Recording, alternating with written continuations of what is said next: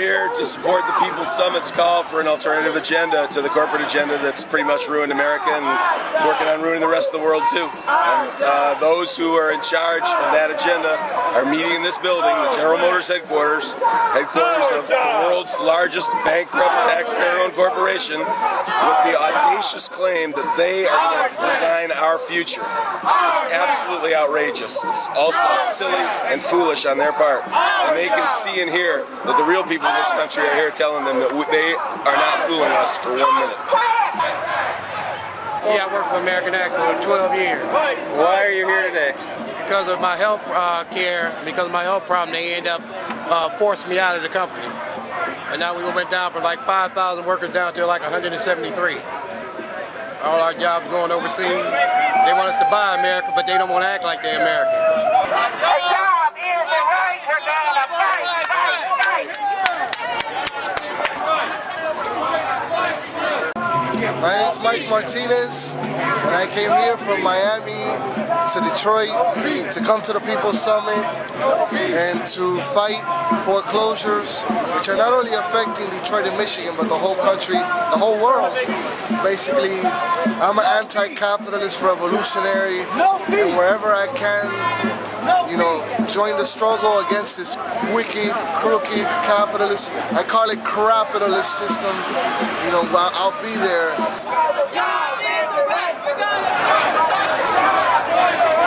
My name's Chris. Chris, who do you work for? I don't have a job. Oh, you don't? What are you doing here? I am here as a student. I am here to learn, and I am here to help learn how I can make a difference in our country's future. Where do you go to school? I go to Northwood University. Are there any particular issues facing college students at Northwood?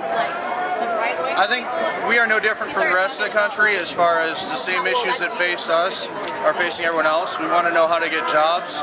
We want to know how we're going to pay our student loans. You know, we're all in the same boat. That's the thing. But one of the things that's going on in this summit is that we're trying to find ways to get Michigan back to work. And that's no political agenda. I'm not being paid to tell you that. Oh, I know. You know, we're trying to find ways to get Michigan back to work, and we're trying to come up with ideas. I have a bunch of ideas in my head right now that I want to work out, and I want to bring manufacturing right here to Michigan. There's so many people who are very smart, very talented, great manufacturers who've been laid off, and I want to pick up that talent and put them to work. People who think that, you know, auto workers are fat, lazy, what do you think the public, some of the misconceptions that they need to understand before they can... What, you mean that isn't true? I've heard the same thing. I'm not fat. That's just a misconception that people have, that they're basically more of the middle class than they are working class. You know, I think a lot of auto workers are really disillusioned with that also. And so that's basically the media, so forth, so on. It comes out, you know, the union bosses, they just want your dues and so forth, so on, so they can live a life of leisure. That's just a misconception. But I think it takes us to get out there, auto workers, to step down or whatever, and to address this as a working class issue. This is not a middle class. We're not the middle class. You know, we're closer to the bottom now more than ever than we are to the top. So what kind of solutions are they talking about in there? We're trying to find out, because I'll tell you something, corporate America, they don't really know what to do either. Well, I think that the clear guidance that's been coming from several points of the grassroots, folks who have been following this, is, you know, we need to invest our resources not in a couple of bankrupt corporations to save their brands, but in the productive facilities and in the people of our country. You know, we need to renegotiate those mortgages, cram down the mortgages on the banks to keep people in their houses. We need to keep those plants open and put people to work manufacturing the infrastructure for mass transit and for alternative energy industries, you know, that are going to create a world, let's face it, that our kids can live. You know, we need to stop wasting our tax money on wars all over the world so that, you know, we can dominate Pipelanistan or whatever and oil from Iraq, and we need to use those resources to benefit all the people of the world so we can all live in peace and security. Are they talking about workers' wages, benefits, legacy costs? Yeah, and that's, you know, it is part of the discussion. It's all part of the discussion of business, because you have to take care of the people who work for you. You know, and if you're going to do a job for me, I should, you know, compensate you. That's the way this country works. It's not slave labor.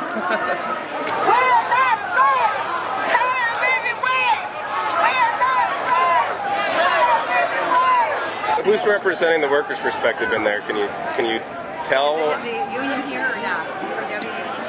I don't believe they're represented. If they doubt about us being family, here you go. This is your family right here. He can sit on his family. Dick Dauch came in back when we was making all the money in 1994 and took the company from the bottom and took it to the top and ended up crossing out all the workers. Dick Dauch, he gonna be right off in hell with the rest of the big CEOs that's messing over America. We ain't gonna buy America. I'm starting to buy Toyota and I'm gonna buy anything but America until America start being America.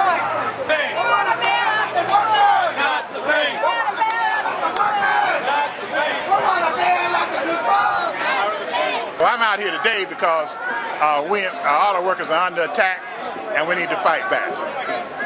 We need to defend ourselves. The leadership of the union don't want to come out and stand up and defend us, so we're going to defend ourselves. So the IWW was formed in 1905 basically as an alternative to the business unionism of the AFL that came about. It's a union based upon solidarity unionism, an injury to one is an injury to all, and direct action. It's based upon building industrial unions, which means that if you all work in the same job across the entire country, you're all part of the same union. Which means that if one sector of your the union is attacked, pretty much anyone else in the exact same union can go on strike in solidarity. So the goal is to work towards having general strikes.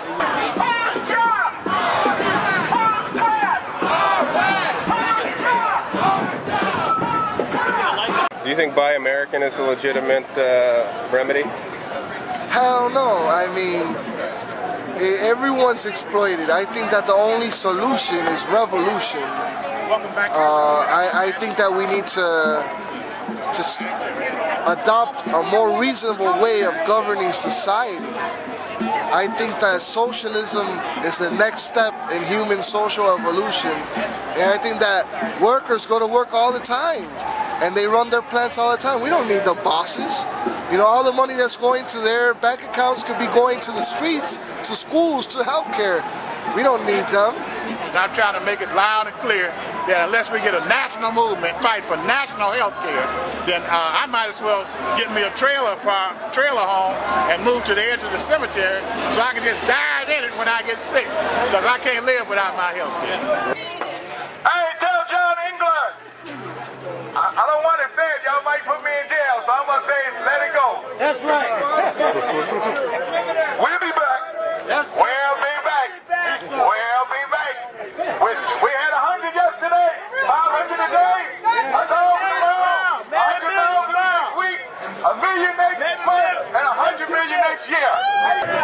Y'all have to understand that when they brought Governor Engler in here, that meant that they're going to take some more concessions from him.